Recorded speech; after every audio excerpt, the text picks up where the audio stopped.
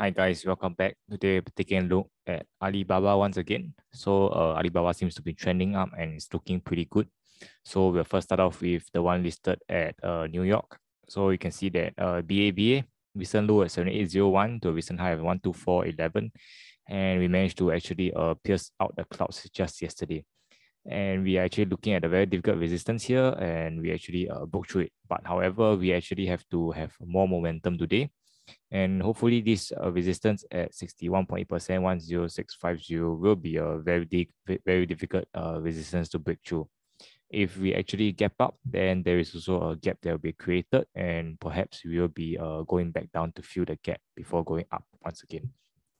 If we manage to clear it successfully, then we're looking at 114.24 and also 124.11. Definitely 110 and 120 will act as a very strong psychological resistance for BABA as well.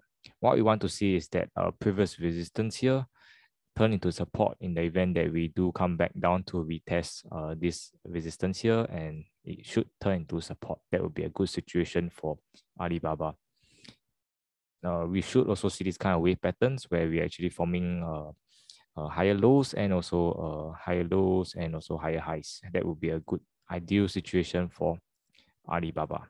So let's move on to 9988. So 9988 is currently up pretty strong.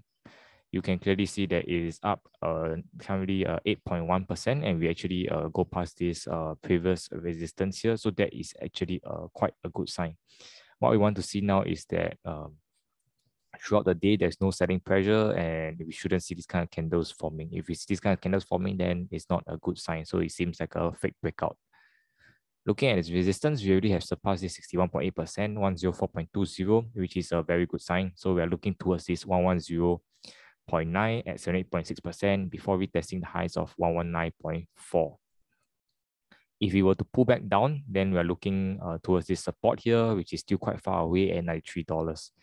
And hopefully this $1 psychological support can also be a strong one. And we do not want to break it down so easily. As of now, there's a lot of good buying volume, so that is a good sign for now.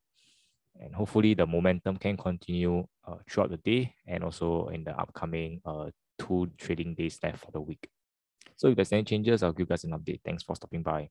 Till we meet again, appreciate the manipulation.